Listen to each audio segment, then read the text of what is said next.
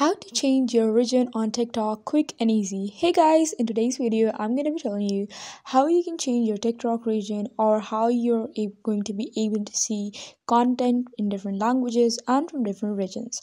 So for that, first of all, you need to open your TikTok account on your device. Once you have opened it, you need to go onto the profile section onto your account. Once you're over here, as you guys can see that I'm over here. So the next thing that I need to do is I will tap onto the three horizontal lines on the top right corner. As I'm going to be tapping on that, this is going to be appearing in front of me. Now I'm going to be tapping on settings and privacy. So once I have tapped on settings and privacy, the next thing I need to do is I need to scroll down a little bit, and I'm going to be seeing this content and display. Over here in the content and display section, I'm going to be tapping on language. So as I tap on language, I'm going to be tapping on app language, and over here we can select whatsoever languages or we want to select.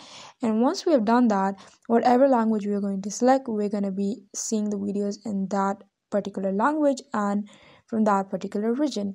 So yeah, basically that's how you can select all of the languages or all of the regions you want to see the contents in.